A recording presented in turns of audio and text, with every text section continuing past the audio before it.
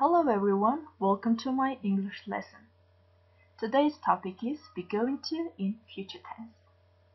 Сайн байцгаана уу? Өнөөдрийн англи хэлний хичээлдээ тавтаймаар өнөөдрийн сэдв бол ирээдүйн цагийн be going to.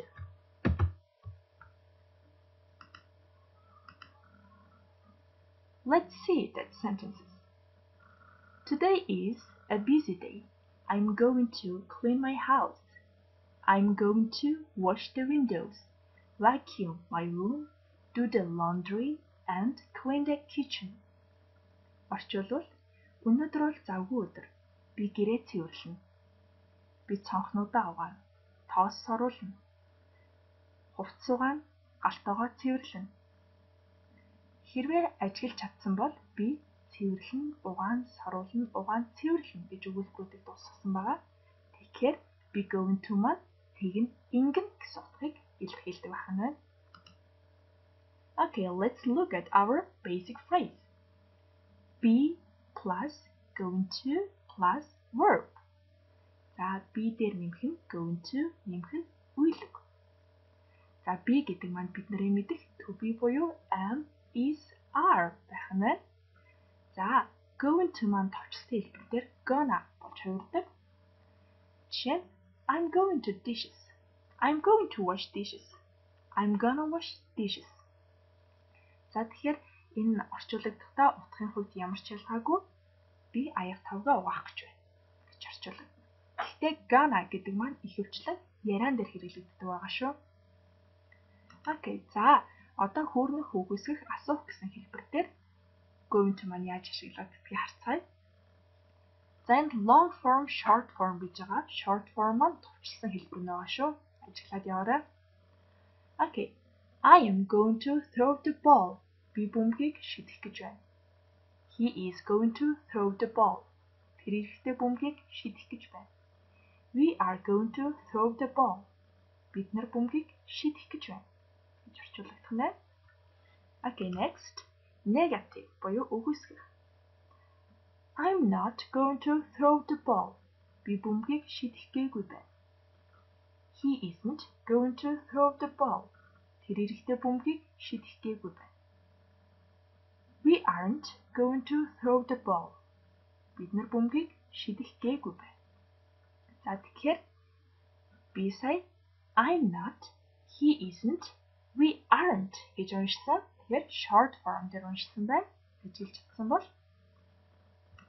next question буюу асуух. Am I going to throw the ball? Би бөмбөгийг шидэх гэж байна уу? Is he going to throw the ball? Тэр ихтэй бөмбөгийг шидэх гэж байна уу? Are we going to throw the ball? Бид нар бөмбөгийг шидэх гэж байна уу? Ингэж орчуулагдах нь. За 3 to be am, is, are маань эзэн биеийнхаа уртаар бичигддэг байгаа асуух хэлбэр дээрээ. Okay. За одоо бүгдээрээ be going to маань юу юм дээр хэрэглэгддэг болохыг харцгаая. We use be going to for plans and intentions we have about the near future. Бид нар be going to ойрын ирээдүйн төлөвлөгөө болон зорилгоо хэлэхдээ хэрэглэнэ. Жишээ нь I'm going to play football this afternoon. Би өдөөс хойш хөл бөмбөг тоглоно. He is going to buy a car this summer. Тэр эрэхтэй энэ зам машин худалдаж авна. За энэ нь үдээс хойш энэ зам хийх зүйлээ төлөвлөсөн бодчихсон байгаа учраас be going to ашиглаж байна. Дараа нь we use be going to when there is visible evidence that something is going to happen in the near future. Энэ ойрын ирээдүйд ойлгомжтой болох зүйлээр хэрэглэнэ гэж. Жишээгээ харъя. It is going to rain. За, it is going to rain. Бороо орох гэж байна. Тэр зургийг харвал хар үл хуралцчихсан. Бороо ороход юу юугүй болчихсон байгаа биз? Тэгэхээр бороо орох нь ойлгомжтой харагдаж байгаа зүйл учраас it is going to rain. Бороо орох гэж байна. Гэсэн жишээ авсан байна. За, sample буюу хэдэн жишээ өгүүлбэр уншиж үзье. I'm going to buy a new car next month. Би дараа сард шинэ машин худалдаж авна. Bob and Jason are going to visit their grandparents on Sunday. Bob болон Jason бүснээсээ өдөр эмээ өвгөндөө зочлно. Monica isn't going to sing in the concert. She has got a sore throat. Monica концертанд дуулахгүй. Яа тэгэхээр түүний хоолой өвчтэй байгаа гэж орчуулагдсан байна. Тэгэхээр sore throat гэдэг нь хоолой өвдөх гэсэн үг байна шүү. Are you going to help me wash the dishes after lunch? Чи өдрийн хоолны дараа аяг тавг угаахад туслах уу гэж асууж байна. За сүүлийн өгүүлбэр We aren't going to paint our bedroom tomorrow. Бид нар маргааш унтлахын өрөөг будахгүй. Okay. New words. Order. Order. Захиалга, захиалга үг. Fall. Fall.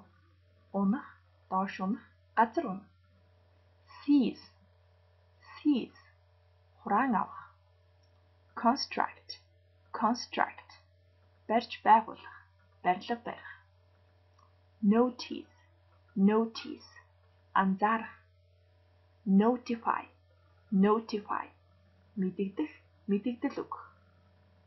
Fix. Fix. Засах, эвдэрснийг засах. Fold. Fold. Эвхэх, хувцас эвхэх, цаас новлох. Duplicate. Duplicate. Хуулбарлах, олшруулах. Lay. Lay. Хифтэх. За 3 дахь дээр байгаа seize гэдэг үг нь хураан авах гэсэн утга байгаа. Энэ нь ямар нэгэн жимс ногоо тариад хураан авах биш. Одоо машина өөр газар зогсоодсон буруу байгаа гэхэд машиныг хурааж авах ч юм уу тийм зүйл дээр ашиглагддаг үг байгаа шүү. Okay, make sentences using these 10 words in future be going to. За тэгэхээр энэ 10 шинэ үг ашиглаад ирээдүйн цагийн be going to дээр өгүүлбэр зохиогоод багш руугаа явуулаарай. Thanks for your attention. Good luck. Анхаарал тавьсанд баярлалаа. Амжилт хүсье.